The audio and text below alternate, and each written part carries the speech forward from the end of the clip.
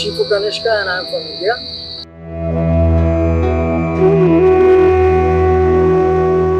I am a full-time martial arts teacher and I have a school in the hills. It's called School of Combatives, Shaolin Gurukul, and I am 10th Hagden to Horn in Illustrimo, and I also teach Sandbag Illustrimo as a 4th Dan degree black belt, master instructor in Middle Stick Balintawak, and one of my keen interests right now is also Illustrimo under coach Narzo.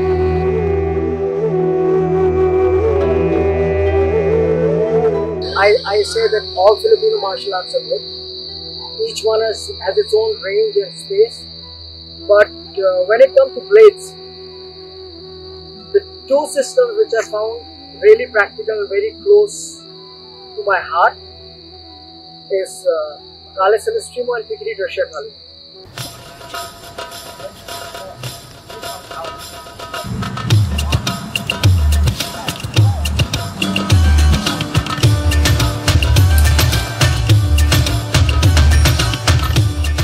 There are two systems which really focus on blade fighting rather than stick fighting.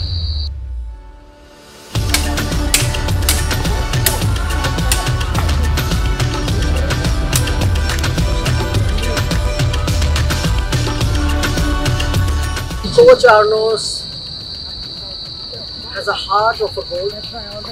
He's such a wonderful man. He's one of those people who will never show or boast about his skills, but a lot of people on the internet all over the world respect me as who I am as a martial artist. Having learned 7 different martial arts, I can say he's one of the finest. I think he's the best after Tatang and Monk Toni in Illustrimo, as per me, and one of the finest in the world. Humble man, absolutely humble man. You know.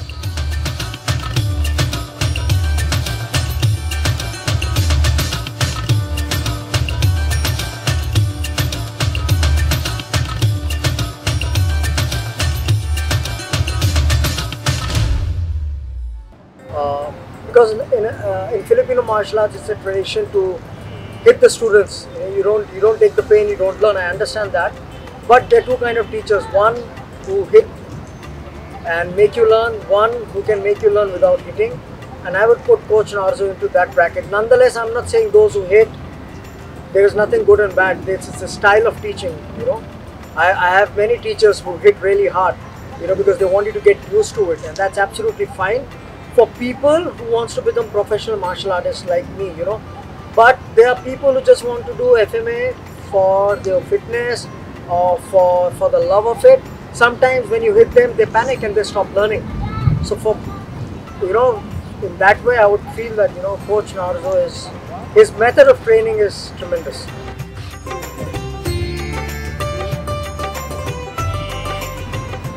But still there was so much pressure in his training that sometimes he made my brain go dead. Because I'm not from Illustrimo, even though I might be masters in different martial arts, but he was putting constant pressure on my training, on my brain, also teaching me at the same time how close I can get to the hand without hurting the other partner, and this is a commendable thing.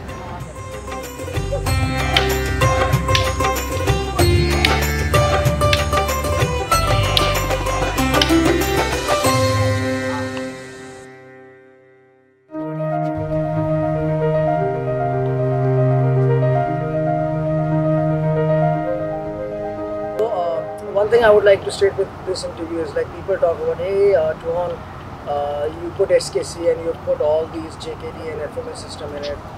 So I would like to say one thing, you know, I never blend things unless and until I know the full system. I studied Balintawak complete, I studied Pikiri complete, I studied JKD complete, okay, I did Shaolin complete, I've got Shifu rank, I've studied for 23 years. So I always study the system.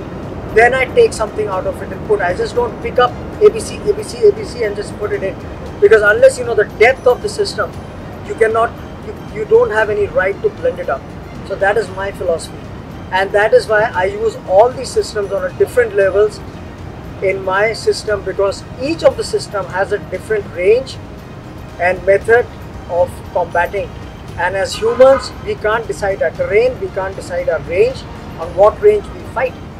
So, you know, like for example, if Kalis Illustrimo is extremely about blades, sometimes it so happens that you might be in an extreme close quarter and you might have a stick, and I would really use sometimes Balintawak because it is an extreme close quarter system. So it's not about good and bad. All systems are good, no system is bad.